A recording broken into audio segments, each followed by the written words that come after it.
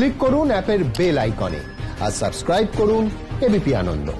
সব সময় থাকুন খবরে। এবার চোখ রাখবো অন্যান্য খবরে। এবার করোনা আক্রান্ত এনআরএস হাসপাতালের নার্স, ক্রিটিক্যাল কেয়ার ইউনিটে কর্মরত ছিলেন ওই নার্স। কিভাবে আক্রান্ত হলেন খতিয়ে দেখা হচ্ছে, খবর স্বাস্থ্য ভবন সূত্রে।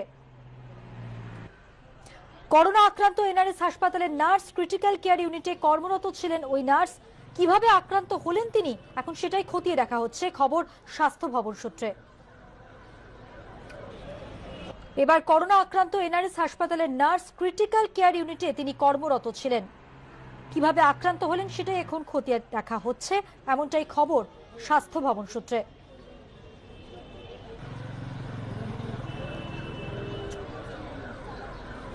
বিস্তারিত জানতে যোগাযোগ করেছি আমাদের প্রতিনিধি সন্দীপ সরকারের সঙ্গে। সন্দীপ, এই বিষয়ে স্বাস্থ্য ভবন সূত্রে আর কি জানা যাচ্ছে? দেখো, স্বাস্থ্য ভবন সূত্রে যেটা জানা যাচ্ছে যে এনআরএস মেডিকেল কলেজ হাসপাতালের থেকে যে নমুনাগুলিকে পরীক্ষার জন্য পাঠানো হয়েছিল, সেই নমুনাগুলির মধ্যে একটি ছিল হাসপাতালেরই ক্রিটিক্যাল কেয়ার ইউনিটের এক নার্সের নমুনা। সেই নমুনার রিপোর্ট পজিটিভ এসেছে, সেরকমটাই আমরা স্বাস্থ্য দপ্তর এবং এনআরএস মেডিকেল কলেজ হাসপাতাল সূত্রে জানতে পারছি। ওই নার্স কিভাবে সংক্রমিত হলেন সেই বিষয়টা এখনো স্পষ্ট নয়। আমরা জানি যে কয়েকদিন আগে এনআরএস মেডিকেল কলেজ হাসপাতালেই ক্রিটিক্যাল কেয়ার ইউনিট বন্ধ করে দেওয়া হয়েছিল, জীবাণুমুক্ত করার কাজ চালানো হয়। তার কারণ এক রোগী যিনি ওই ক্রিটিক্যাল কেয়ার ইউনিটে চিকিৎসাধীন ছিলেন তিনি সংক্রমিত হয়েছিলেন। ফলে সেই জায়গায় দাঁড়িয়ে তার থেকেই নার্স সংক্রমিত হলেন কিনা সেই বিষয়টা এখনো পর্যন্ত স্পষ্ট নয়।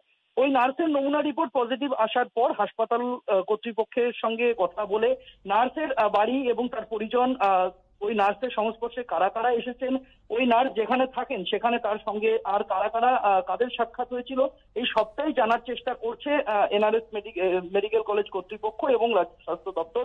আপাতত ওই নার্সকে হাসপাতালেই চিকিৎসা চালানো হবে, সেরকমটা আমরা জানতে পারছি হাসপাতাল সূত্রে। ধন্যবাদ সন্দীপ। যেমনটা জানা যাচ্ছে, করোনা আক্রান্ত এনআরএস হাসপাতালের নার্স, ক্রিটিক্যাল কেয়ার ইউনিটে কর্মরত ছিলেন ওই নার্স। কিভাবে আক্রান্ত হলেন সেটা এখন খতিয়ে দেখা হচ্ছে।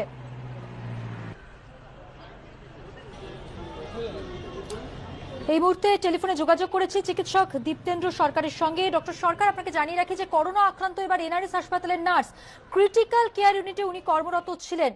কিভাবে আক্রান্ত হলেন সেটা এখন খতিয়ে দেখা হচ্ছে স্বাস্থ্য ভবন সূত্রে। বারবার আমরা যেটা দেখতে পাচ্ছি, যারা ফ্রন্ট লাইনে কাজ করছেন, চিকিৎসক, নার্স, স্বাস্থ্যকর্মীরা, তারা কিন্তু আক্রান্ত হচ্ছেন। এটা কিন্তু অত্যন্ত উদ্বেগের, কি বলবেন?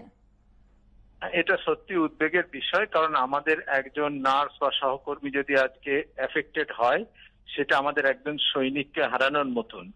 এবং আমাদের সব রকমের প্রোটেকশন, এবং সরকারকে আমরা অনুরোধ জানাবো যে সব রকমের পিপিই থেকে আরম্ভ করে যা যা প্রোটেকশন দেওয়া উচিত, প্রত্যেকটা প্রোটেকশন কিন্তু আমাদের প্রত্যেকটা কর্মী বা সৈনিককে এখন দিতে হবে।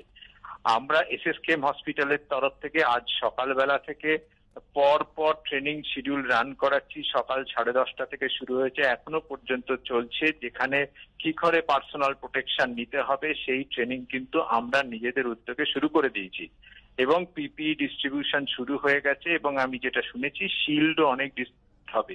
কিন্তু যে মাত্রায় এটা লাগবে সেই অ্যাঙ্গেলটা ক্যালকুলেট করে সেই পরিসংখ্যান ভিত্তিক কিন্তু প্রত্যেকটা প্রফেশনালকে প্রোটেকশন দিতে হবে। এটা যদি না হয়, তাহলে আমরা যদি ভীত সন্ত্রস্ত হতে শুরু করি, তাহলে লড়াইটা আমরা জিততে পারবো না। আমি নিশ্চিত এই ব্যবস্থা হবেই, আমরা এই লড়াই জিতবই। অনেক ধন্যবাদ আপনাকে। এদিকে কলকাতা মেডিকেলের পর এবার এনআরএস এ করোনা আক্রান্ত এক প্রসূতিও সোমবার সন্তান প্রসব করেন ওই মহিলা। গতকাল তার নমুনার রিপোর্ট পজিটিভ আসে। এনআরএস হাসপাতাল সূত্রে যেটা জানা যাচ্ছে যে লেবার রুম ও গাইনি ওয়ার্ড জীবাণুমুক্ত না হওয়া পর্যন্ত বন্ধ রাখার সিদ্ধান্ত নেওয়া হয়েছে। আইসোলেশনে পাঠানো হয়েছে ওই মহিলার সংস্পর্শে আসা অন্য রোগীদের। কোন কোন চিকিৎসক ও স্বাস্থ্যকর্মী ওই মহিলার সংস্পর্শে এসেছিলেন খোঁজ নেওয়া হচ্ছে। তাও সদ্যজাত প্রসূতিকে পাঠানো হলো এমআর বাঙ্গুর হাসপাতালে।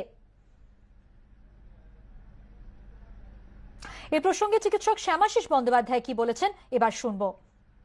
প্রসূতিরা আক্রান্ত হচ্ছেন এরকম নয় ব্যাপারটা। আপনারা 2-3 জন প্রসূতিকে আক্রান্ত পেয়েছেন, যেমন অসংখ্য অন্য মানুষও আক্রান্ত হচ্ছে। মানে প্রসূতির ওপরে করোনার স্পেশাল নেই, অ্যাফ্লিকশন নেই। ব্যাপারটা হচ্ছে যে এটাই আমাদের কাছে দেখাচ্ছে যে আমাদের কমপ্লাসেন্ট হওয়ার কোনো ব্যাপার নেই, এবং আমাদের কাছে এটাও দেখাচ্ছে যে যাদের এক্সপোজার রিস্ক তথাকথিত কম, মানে একজন প্রসূতি মহিলা ধরেই নেওয়া হয় যে উনি অনেকটা সময় বাড়ির ভেতরেই ছিলেন, তবু তার এই ধরনের করোনা হচ্ছে, এর মানে হচ্ছে যে এখন আস্তে আস্তে ট্রান্সমিশন রেট এবং ট্রান্সমিশন প্যাটার্নটা পাল্টাচ্ছে।